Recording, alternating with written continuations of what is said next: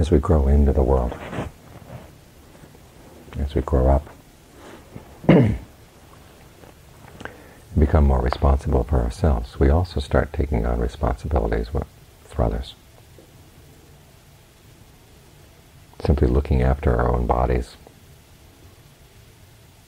making sure we have enough to eat, a place to sleep. That in and of itself is a big responsibility right there.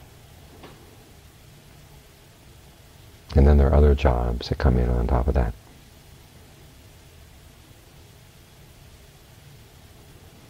And the work of the world knows no end. So we can't wait until we have no more responsibilities before we make space for the mind, before we make time for the mind. Because the world isn't going to open up and give us time. And if you wait until there are no more responsibilities, you're usually on the verge of death, extremely ill, extremely old. And by that time, it's too late.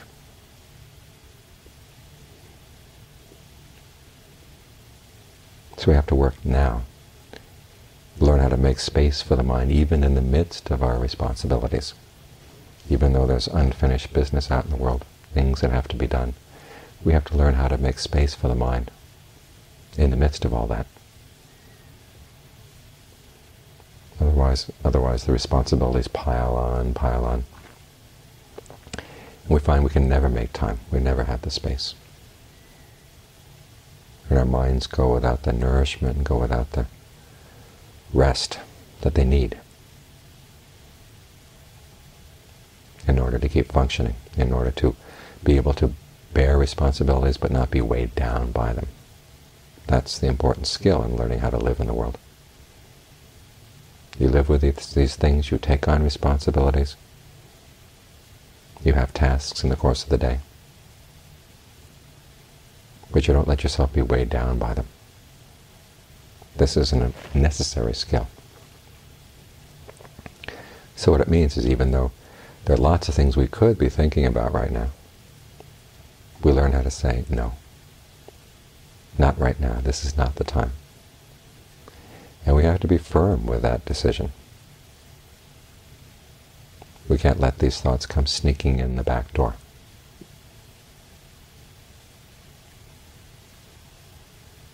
So as you sit here and meditate, remember, this is time for the mind to gain strength, time for the mind to gain nourishment, time for the mind to be sheltered. So you have to create that shelter for the mind. First, by reflecting on how important it is to look after the mind. Because after all, who is it that's bearing these responsibilities? Who is it that has to make the decisions for the work of the day? Well, it's the mind. And if the mind is in poor shape, the decisions get sloppy. They're not thought through. And that creates more problems down the line. So simply for the sake of bearing our responsibilities well, the mind needs a time to rest. And if there are important issues that need to be thought through, that means there's even more need for the mind to rest first. So it has the strength, it has the clarity it needs in order to see what the problem is and see what the solution is. Oftentimes when there's a problem, we just keep butting our heads against the problem without realizing you can solve the problem only when you find the cause. Take care of the cause and the problem goes away. And that requires that the mind be clear, that it can see things clearly, pay attention, be observant. And in order to develop those qualities, it needs to rest with the breath, rest with the word Buddha, or whatever your meditation term is, meditation object is. So bring the mind to the breath, but keep it sheltered, because a lot of other thoughts are going to come pouring in. And you have to learn how to say, no, not right now. We'll deal with that later. Right now what I need is time to rest. It's like sharpening your knives. Food doesn't get cooked while you sharpen your knives. But once the knives are sharp, then it's a lot easier to do the cooking. So you wait until the knives are sharp, and then you cook with them.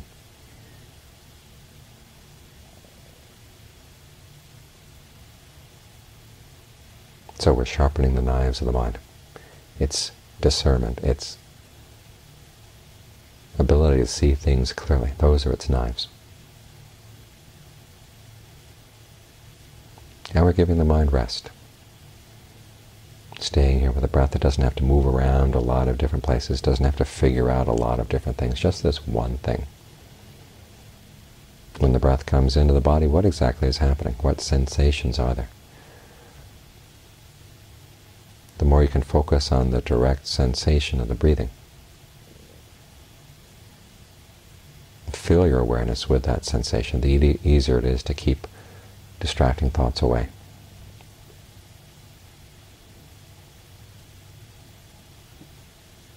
Because you find that breathing, when you pay careful attention to it, can be a very pleasant sensation.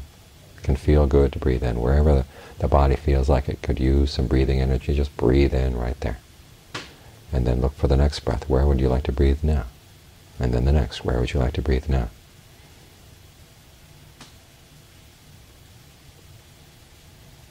Pay attention to these tools you have, the mind, the body, the breath. Take good care of them.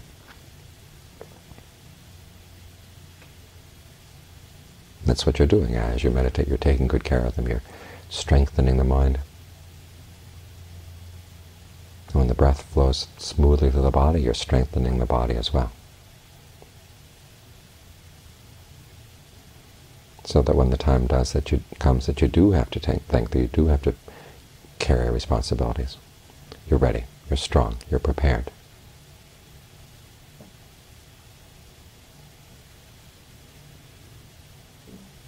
This is the basic trick, or the beginning skill, in learning how to carry responsibilities without being weighed down by them.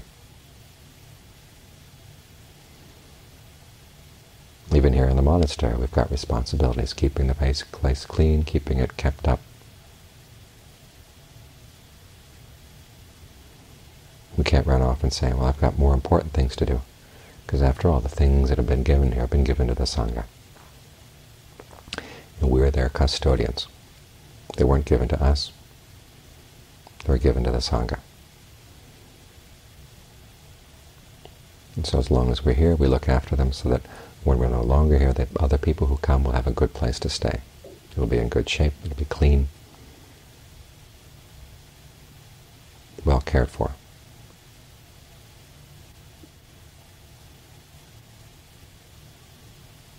So even here in the monastery, we've got responsibilities.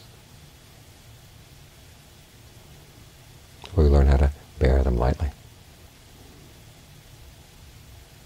In other words, even while you're working around the monastery, try to stay with the breath. Try to be mindful.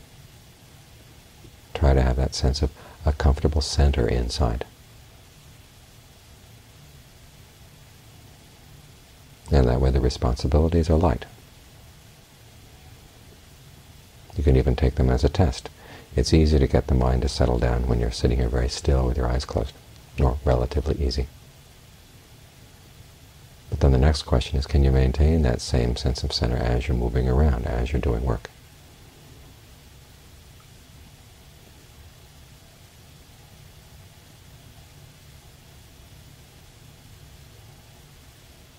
And it's a good test for your mindfulness, a good test for your concentration, and it strengthens the mindfulness and strengthens the concentration.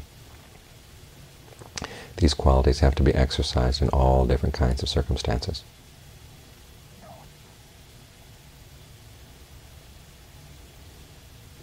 In order to be really strong, really reliable. If your mind can settle down and be still only when you're sitting here with your eyes closed, that's a very small part of life that you have covered, a very small part of life that you have protected. Only the still moments. It's good that you can have the still moments. It's necessary for the health of the mind, health of the body. But you also have to be able to maintain this state of mind in all situations.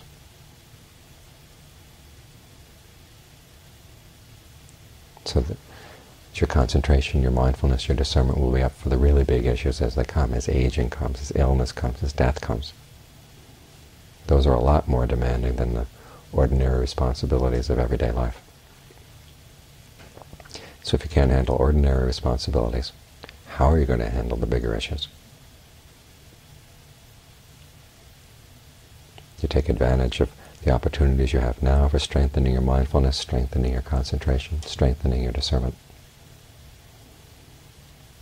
If you're at the stage where you really can't settle down unless you're sitting here with your eyes closed, okay, sit here with your eyes closed and learn to be mindful at least for certain periods of time.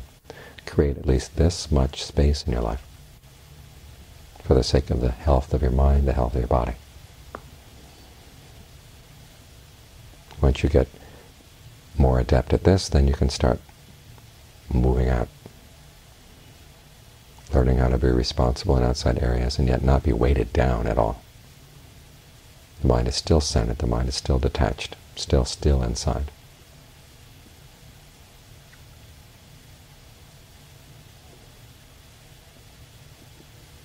And as you can maintain this sense of center in the midst of your other work, then you find that when the time comes to sit down, it's a lot easier to get the mind to gather together. Breathe in and out one or two times, and there you are.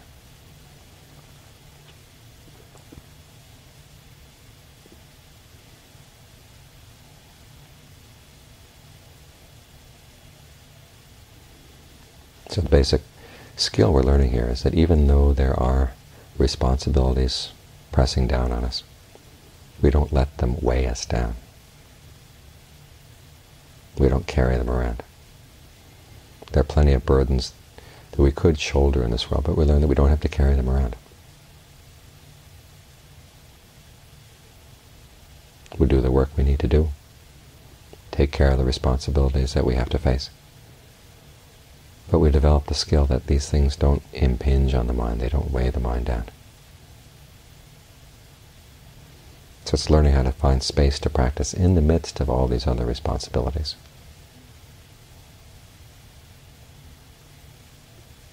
That's the skill that we really have to focus on.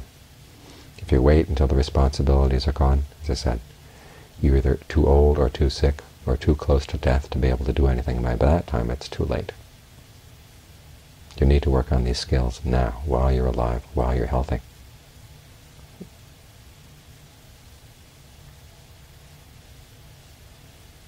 So that's why it's important that you create this space. Even if it's only a temporary space, at least it gives you a periodic rest, periodic nourishment.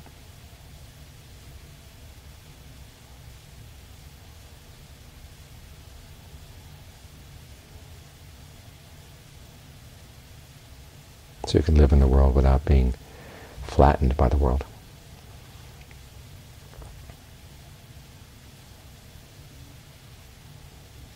Because you learn how to mentally step out of the way when the world gets really heavy.